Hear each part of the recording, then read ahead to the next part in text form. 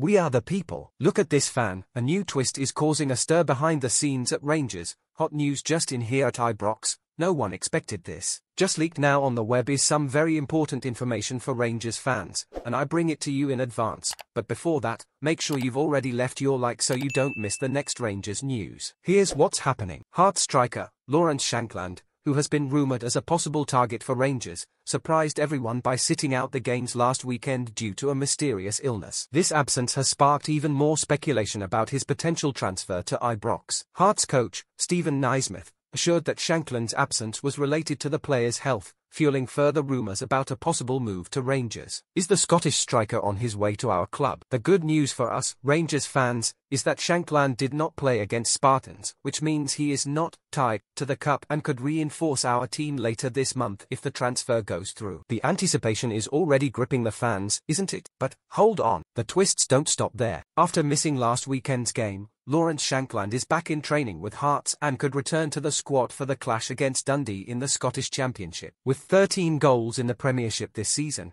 Shankland is a key player in Hearts' domestic campaign. And while the player gets ready to return to the field, Rangers are facing an injury crisis in their front line, with Philippe Clement desperately seeking reinforcements. Currently, Rangers only have Cyril Dessers as the starting striker, with Danilo and Kemar Roofe out for a while. The loan of the talented Abdullah Sima, with 15 goals this season, was interrupted due to a hip injury during the AFCON. The scenario clearly points to the need for investment in the attacking sector at Ibrox, and Lawrence Shankland emerges as a highly desired option. But for now, he remains a Hearts player. The burning question, will we see Shankland wearing the Rangers shirt soon? So, fan, what do you think of this possible signing? Is Lawrence Shankland a good addition to our attack? Leave your opinion in the comments below and keep following the updates here on your Rangers news channel.